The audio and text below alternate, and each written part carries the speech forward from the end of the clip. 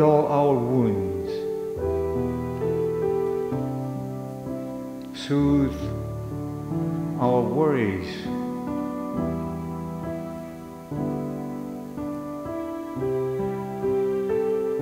receive our prayers, our longings.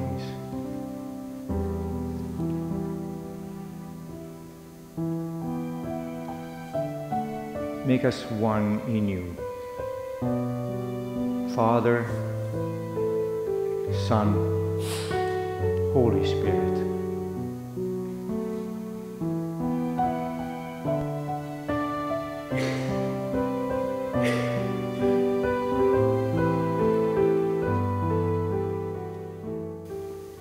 Please stand as you're able and turn towards the baptismal font. In the name of the Father, and of the Son, and of the Holy Spirit. God of all mercy and consolation, come to the help of your people, turning us from our sin to live for you alone. Give us the power of your Holy Spirit, that we may confess our sin, receive your forgiveness, and grow into the fullness of Jesus Christ, our Savior and Lord. Let us confess our sin in the presence of God and of one another.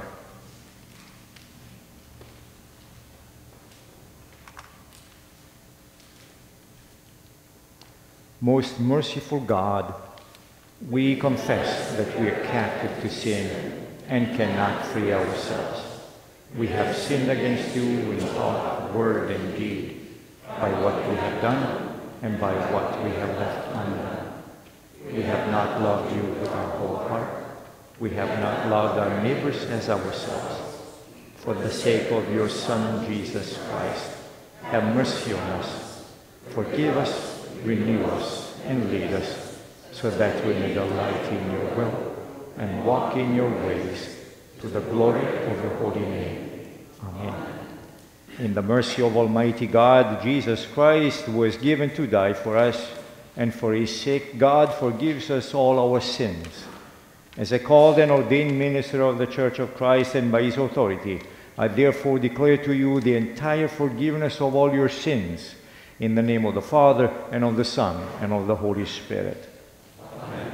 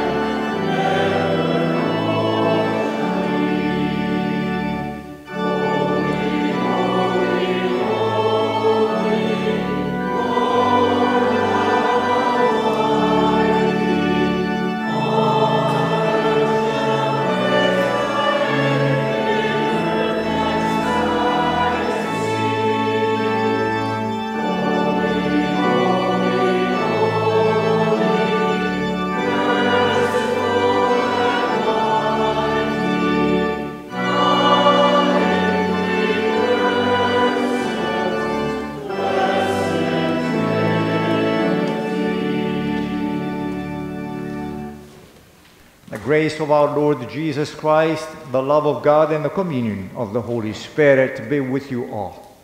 And also with you.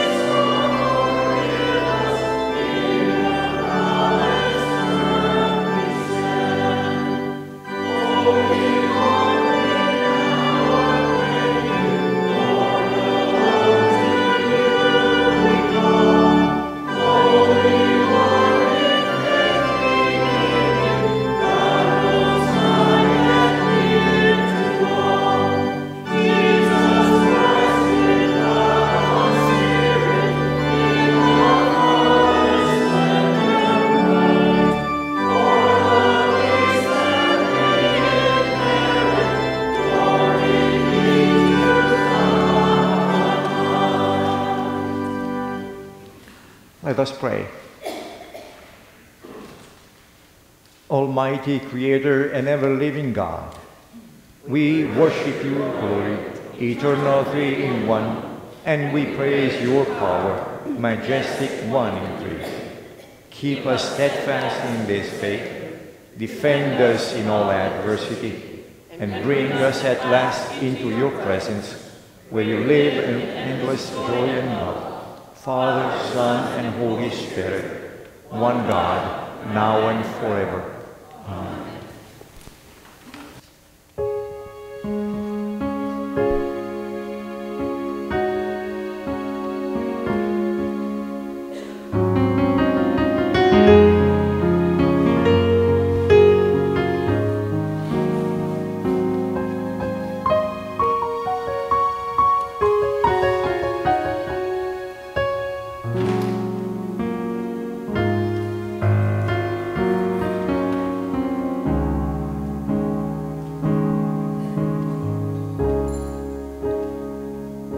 When I am down and oh, my soul so weary, when troubles come and my heart burden be, then I am still and wait here in the silence until you come and stay a while with me.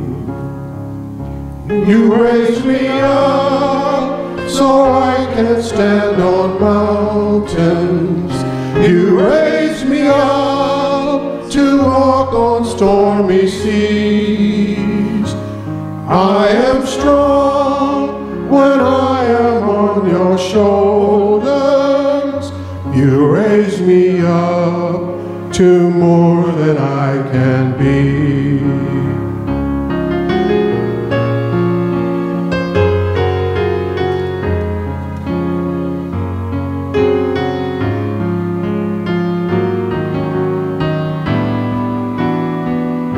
There is no life without its hunger.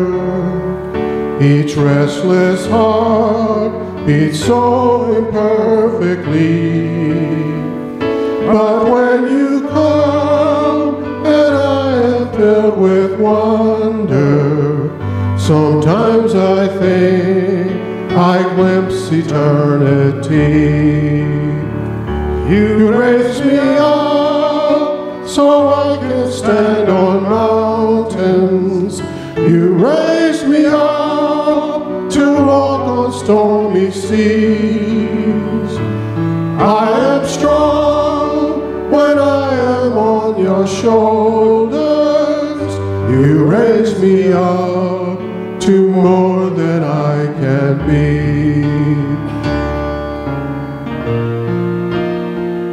You raise me up so I can stand on mountains. You raise me up to walk on stormy seas. I am strong when I am on your shoulders. You raise me up to more than I can be. You raise me up to more than I can be. You raise me up.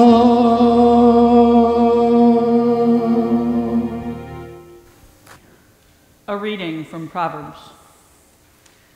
Does not wisdom call, and does not understanding raise her voice? On the heights beside the way, at the crossroads she takes her stand. Beside the gates in front of the town, at the entrance of the portals she cries out, "To you, O people, I call, and my cry is to all that live." The Lord created me at the beginning of his work, the first of his acts of long ago. Ages ago I was set up, at the first, from the beginning of the earth. When there were no depths, I was brought forth. When there were no springs abounding with water. Before the mountains had been shaped, before the hills I was brought forth. When he had not yet made earth and fields, or the world's first bits of soil. When he established the heavens, I was there. When he drew a circle on the face of the deep. When he made firm the skies above, when he established the fountains of the deep, when he assigned to the sea its limit, so that the waters might not transgress his command, when he marked out the foundations of the earth, then I was beside him like a master worker. And I was daily his delight, rejoicing before him always, rejoicing in his inhabited world, and delighting in the human race. The word of the Lord. Thanks be to God.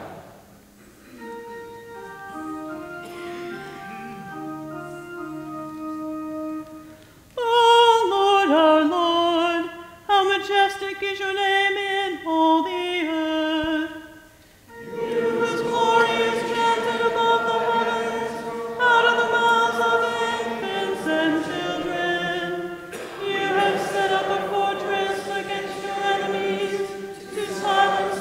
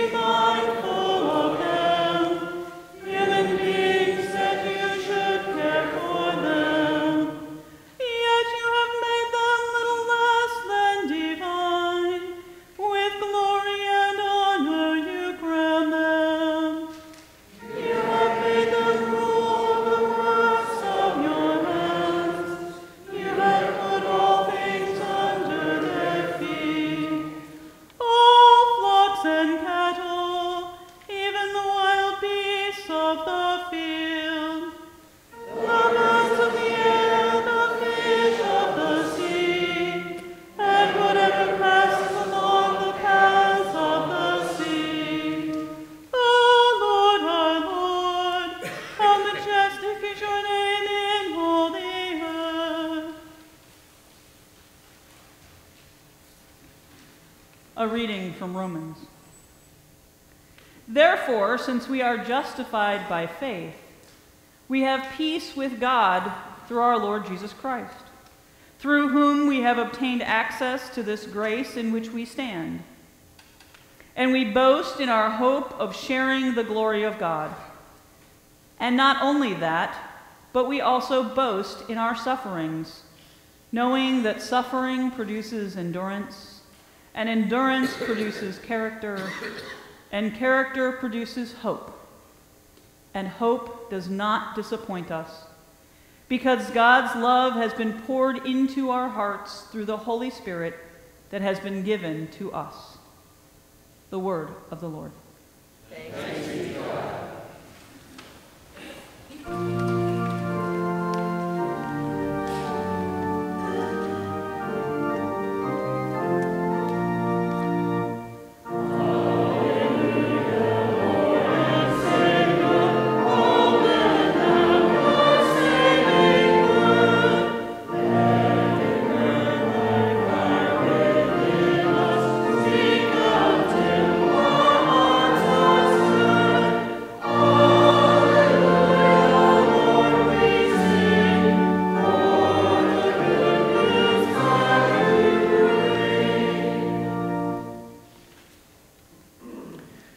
The Holy Gospel according to John.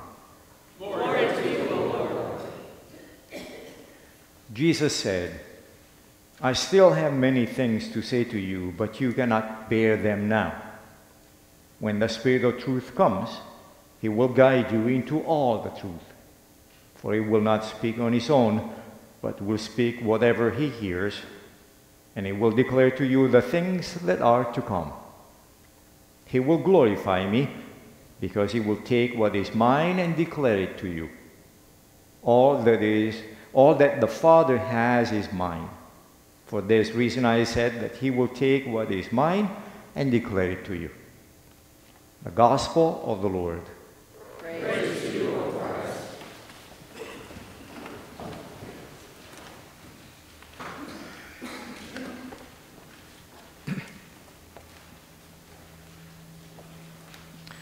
The saying goes, the higher you go, the harder you fall. And Benjamin Franklin once also said in his autobiography, there is perhaps no one of our natural passions so hard to subdue as pride.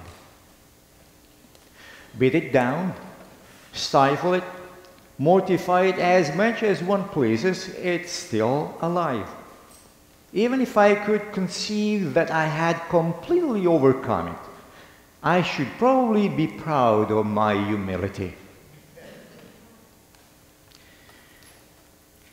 Pride is a very hard vice to submit, to control.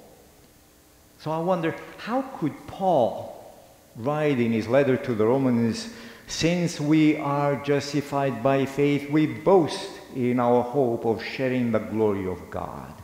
Boasting feels so prideful, so full of oneself, an attitude that turns people off. Someone once said, pride is the only disease that makes everyone sick but the one who has it. And yet Paul encourages Christians to boast. And what he is suggesting is that we keep in mind a very fundamental distinction in full disclosure and humility. What he is suggesting to do is to be boastful not of ourselves, of what we have accomplished, but what God has accomplished, done in us, even through us, and for us. And for Paul, the resurrection of Jesus Christ is all the confidence that we need. That's what we want to boast about. Our hope depends not on what we are able to do, but on what God has already done. The resurrection is the vision of how things will turn out for all of us, for the world.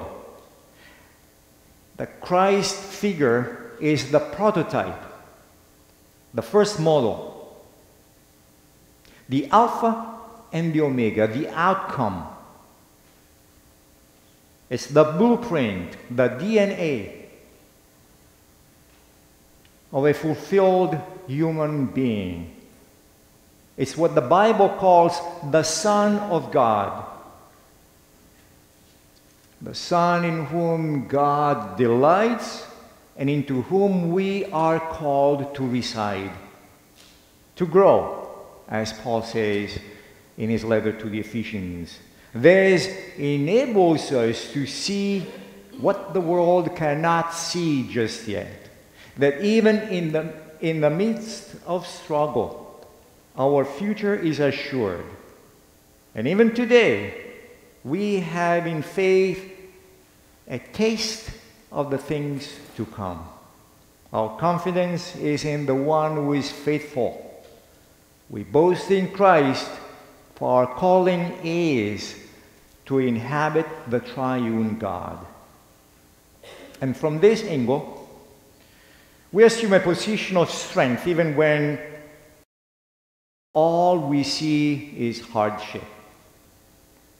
In a world where loss, grief, anxiety, and fear abounds, there is no shortage of people in our midst in need of reassurance. From this position, we can console and give comfort. But there is a challenge for all of us, for all Christians. And the challenge is to remain humble and not assume an arrogant and judgmental attitude. In fact, we should ask ourselves, what makes us claim to have the spirit of discernment? What are the external signs that we dwell in the Spirit, that we are growing into the mature person of Jesus the Christ? Many Christians assume a sense of entitlement just because they are Christians. They seem to proclaim with pride, "We have Jesus, the Son of the living God. What do other religions have?" With that arrogant declaration, they set themselves to judge the whole world. And just because one is a non-Christian or non-believer, one is automatically condemned to hell. To some Christians, that dichotomy, heaven and hell, is so important, so all-consuming.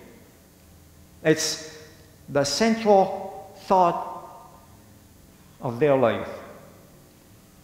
We would do well in assuming a simpler, humbler, and non-judgmental attitude and let the Word of God be the judge. I have heard in my conversations with many people throughout my pastoral life of how they are cut off from other people, even family members, in the aftermath of a hurtful word spoken during a quarrel, a hard conversation.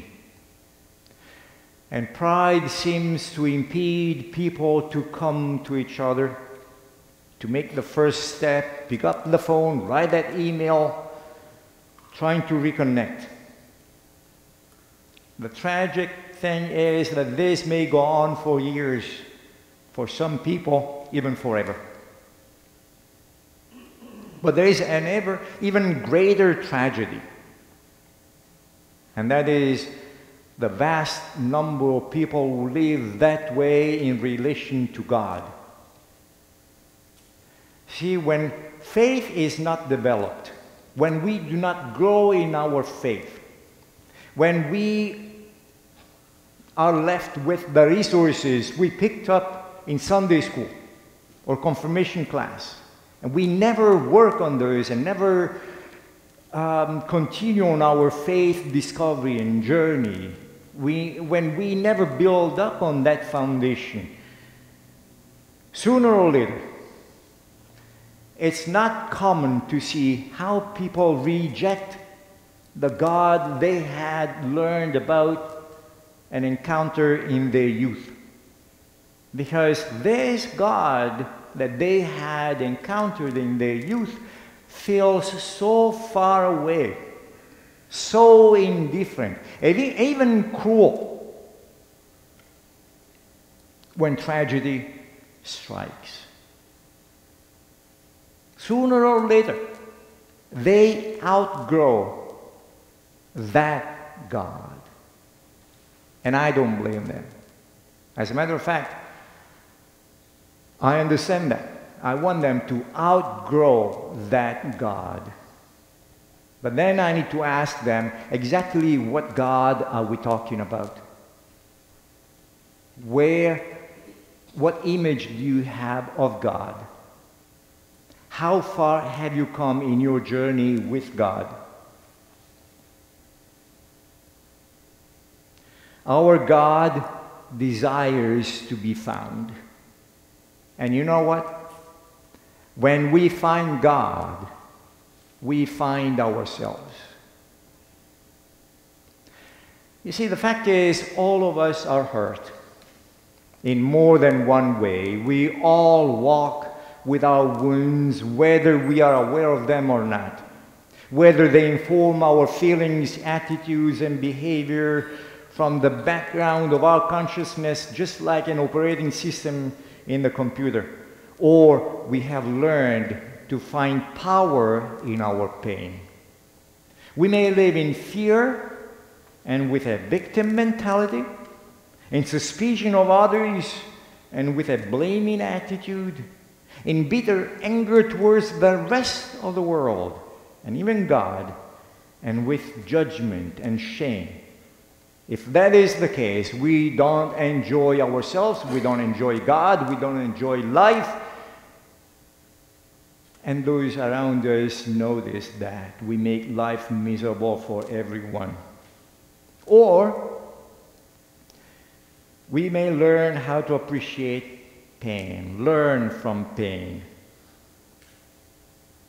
Just last night I was watching a program on the Italian channel, and they were talking about music. Specifically, they came to a point when they spoke about Beethoven's Fifth Symphony.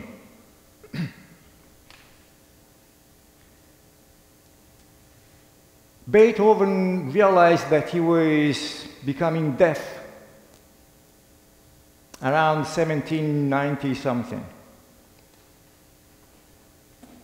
By 1801, he wrote to a friend of his saying, "I am becoming deaf. Destiny is very hard for me, and I'm going to fight it." And he learned how to work with the pain of not hearing music.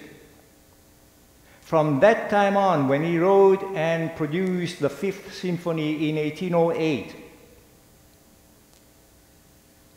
music not only was able to draw out feelings from people, but music was given feelings. Beethoven reached that masterpiece because he was able to embrace his pain, would not bow to destiny, as life was given to him. So we may learn from our pain and find solidarity in the crucified and risen one who accompanies us on our way. We learn to accept life's pain, embrace it, and work with it. Through this wisdom, we become wounded healers and people of hope, as St. Paul tells us. I believe that God's ultimate goal is for us to be reconciled to God, as St. Paul tells us. That is the central point of our faith. Be reconciled to God, be one with God. and as such become ambassadors of that same reconciliation. Show to the world you are one with God, you live in God, you enjoy life. By professing in faith Jesus as our Lord, we are given a pass through grace to live in companionship with God. You see, grace is not just simply God's favor, the forgiveness of all our sin. Reconciliation with God, grace is even more than that. Grace is that intimate connection that we are allowed to have in God. It introduces us to the mystical and glorious presence of God, who draws us ever closer to God's self like a gravitational force. Anglican Bishop N.T. Wright explains that grace is almost a shorthand for the presence and power of God Himself. By grace, we find ourselves pulled to the center.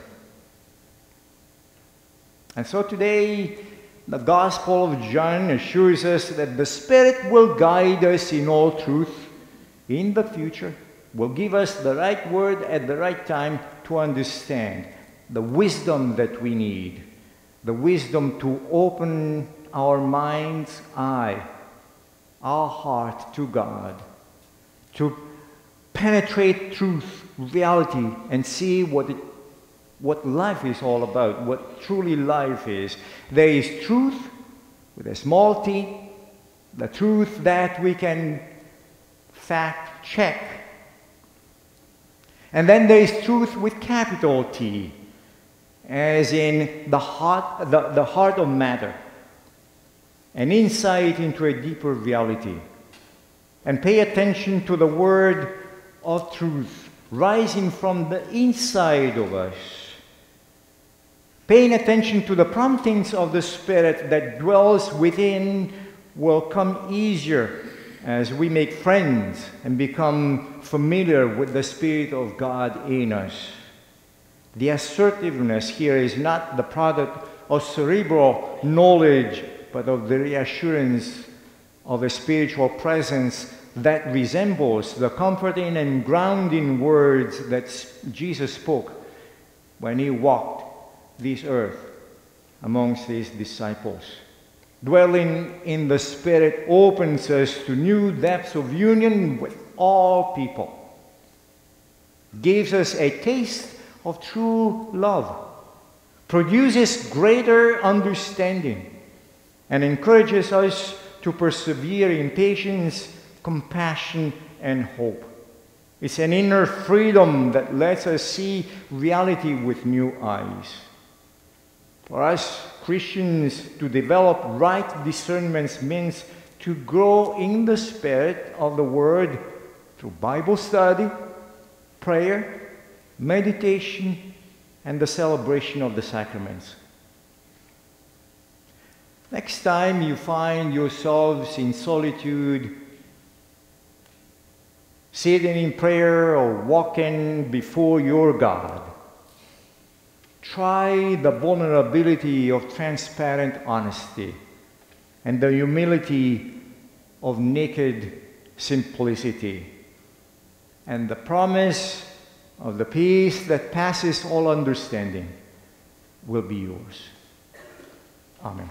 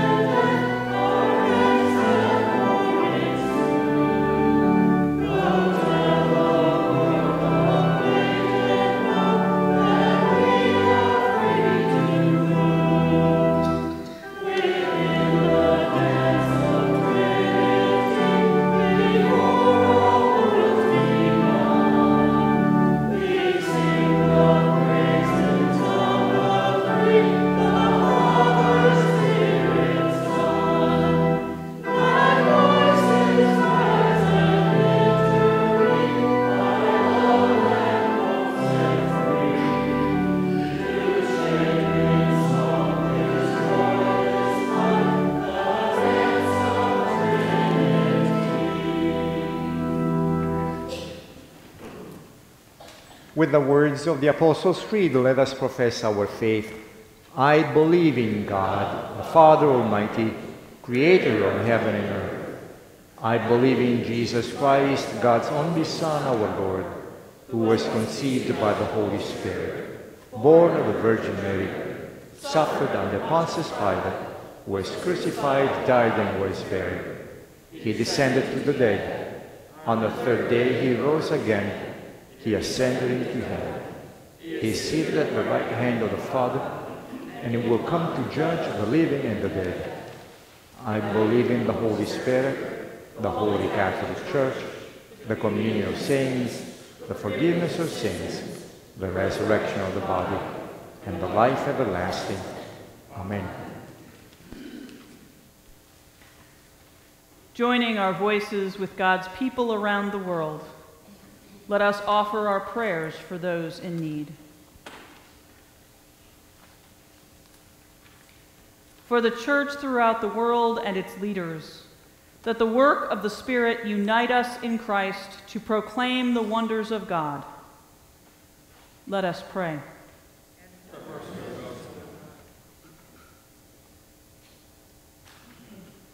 For the majesty of creation, the moon and stars that enlighten the night, the birds that inhabit the sky, and the fish that reside in the seas, that all creatures flourish together.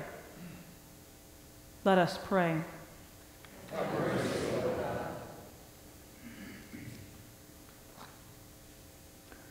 For all levels of government, for wisdom and truth displayed in world leaders, and for international relief agencies, that God's love poured into our hearts extend to all people and nations.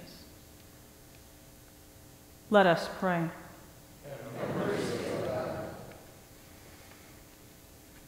For the sick, that they are comforted. For the despairing, that they receive hope. For infants and children, that they be granted nurturing caretakers. And for all who cry out to God in any need, especially those who have recently lost their job. Let us pray. For all who provide fatherly care and guidance, for those estranged from family, for friends and neighbors, and for our congregation, that God's mercy serve as a model for all relationships. Let us pray.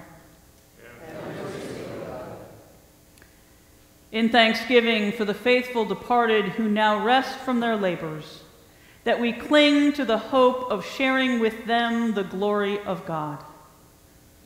Let us pray. Merciful God, you hear the prayers of your people even before they are spoken. We commend this and all our prayers to you, trusting in your abundant mercy. Through Jesus Christ, our Savior and Lord. Amen. The peace of Christ be with you always. And also with you. Let us offer each other a sign of God's peace.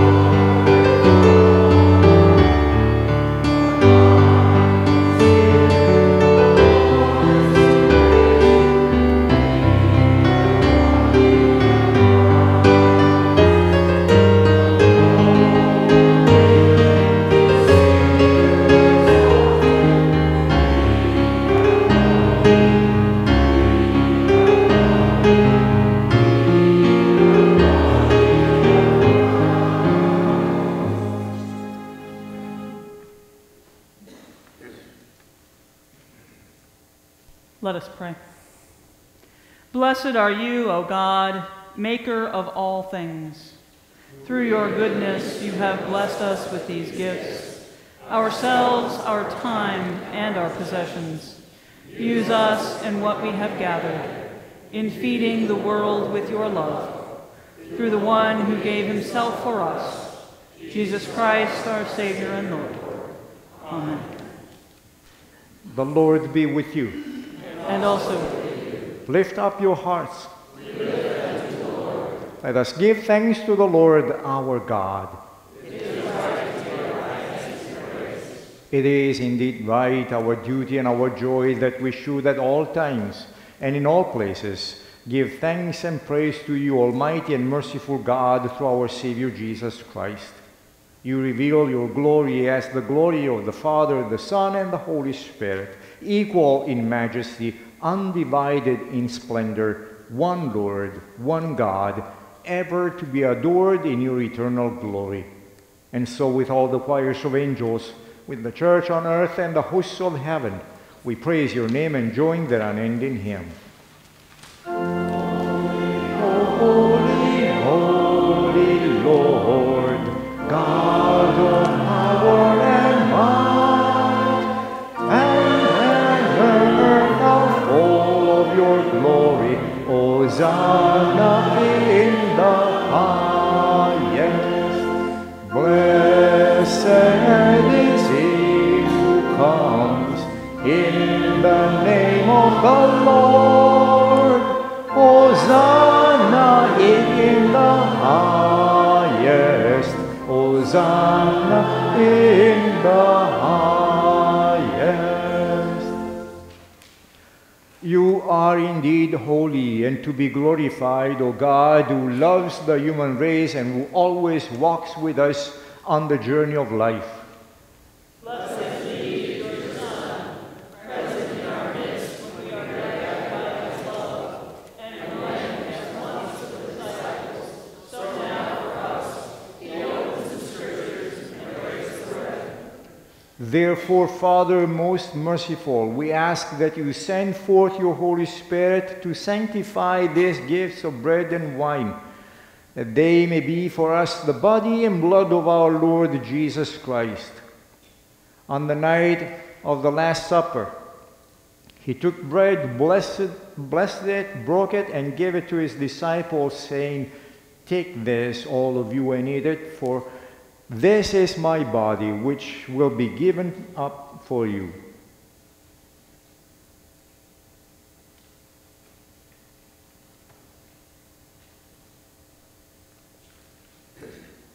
In a similar way, when supper was ended, he took the chalice, gave you thanks, and offered it to his disciples, saying, "Take this, all of you, and drink from it, for this is my blood, the blood of the new and eternal covenant, which will be poured out for you and for many for the forgiveness of sins. Do this in memory of me."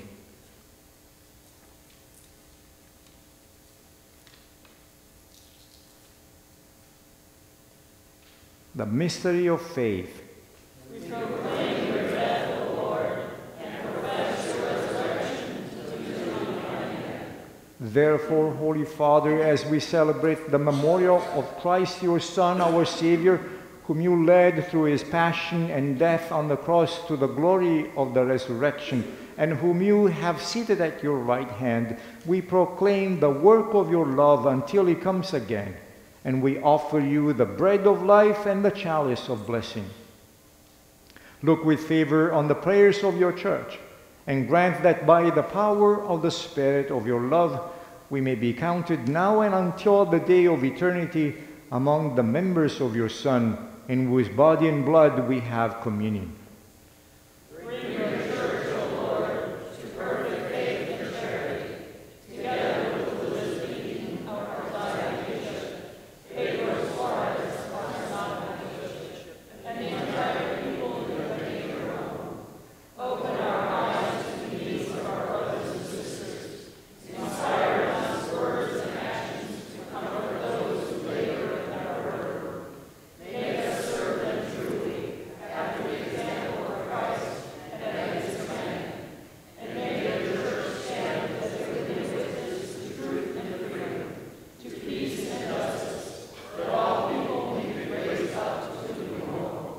Remember our brothers and sisters who have fallen asleep in the peace of Christ, and all the dead whose faith you alone have known.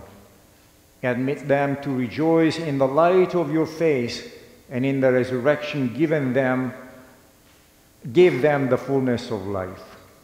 Grant also to us that our earthly pilgrimages done, that we may come to eternal dwelling places and live with you forever. There, in communion with the apostles, martyrs, and all the saints, we shall praise and exalt you through Jesus Christ, your Son. Through him, with him, and in him, in the unity of the Holy Spirit, all glory and honor is yours, Almighty Father, forever and ever. Amen. Gathering our prayers and praises into one, let us pray the prayer Christ himself taught us. Our Father, who art in heaven, hallowed be thy name. Thy kingdom come, thy will be done, on earth as it is in heaven. Give us this day our daily bread, and forgive us our trespasses, as we forgive those who trespass against us. And lead us not into temptation, but deliver us from evil. For thine is the kingdom, and the power, and the glory, forever and ever. Amen.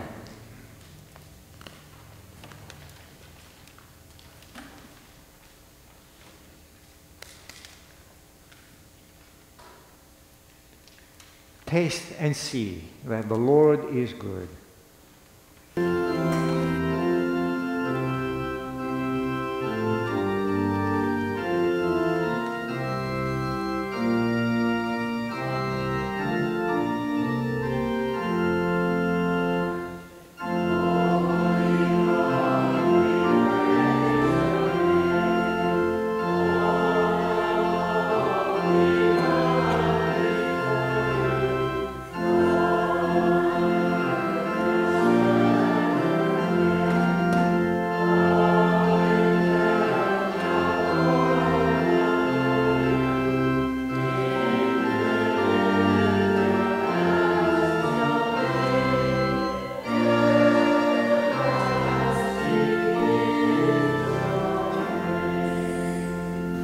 The body and blood of our Lord Jesus Christ strengthen you and keep you in his grace. Amen. Let us pray. Gracious God, in this meal you have drawn us to your heart and nourished us at your table with food and drink, the body and blood of Christ.